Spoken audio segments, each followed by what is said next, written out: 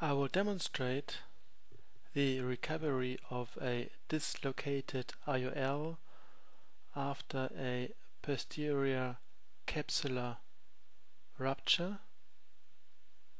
You can see that a one-piece IOL is dislocated.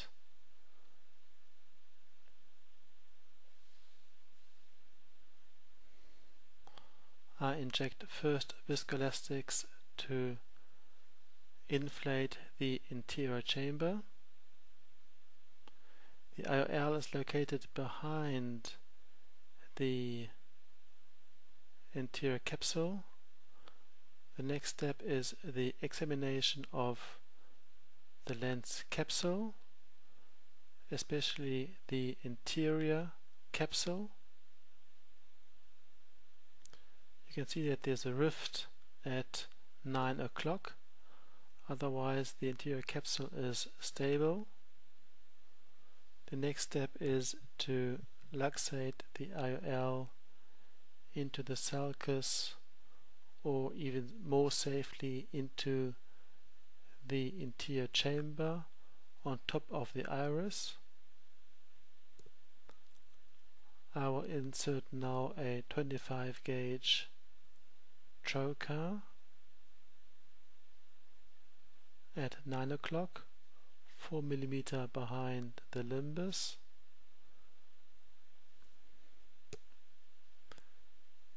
It is much easier to luxate the IOL from this position into the sulcus or interior chamber, because you can work from behind the IOL.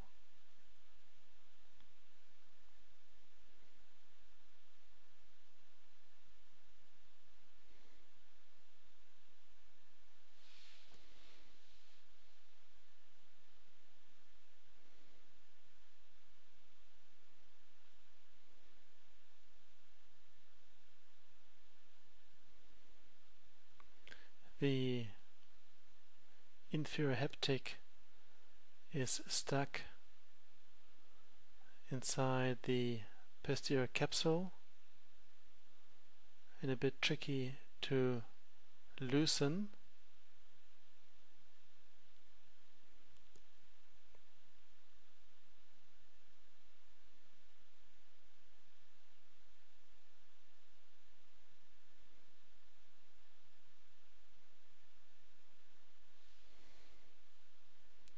Now both haptics are located inside the sulcus.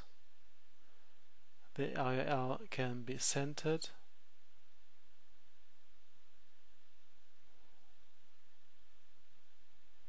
Try to avoid that a haptic is located on the rift at 9 o'clock.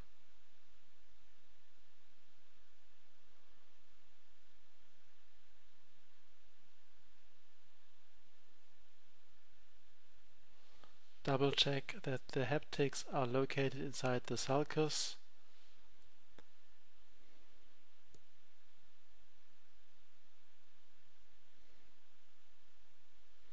The next step is the insertion of an interior chamber maintainer.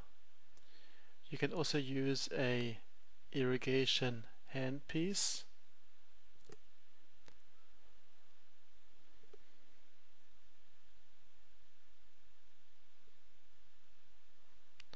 And then of course an anterior vitrectomy is performed, as you can see from pars plana, which is much easier than from the limbus. Be cautious that you always see the tip of the vitreous cutter.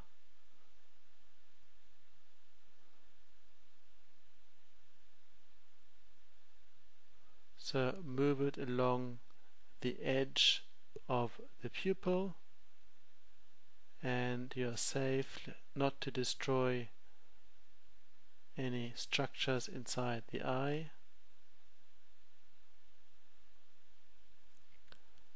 Be aware that the opening of the vitreous cutter looks downwards, not upwards. The opening of the vitreous cutter should look downwards.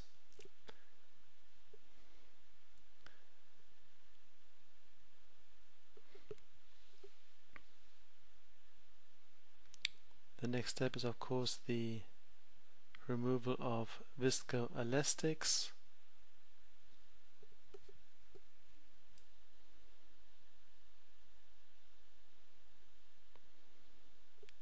Hydration of the paracentesis, and of course the final step is the removal of the trocar. Use a trocar forceps or an anatomic forceps to remove the trocar, and then compress the sclerotomy with the anatomic forceps in order to close the sclerotomy, and the surgery is finished. Thank you very much.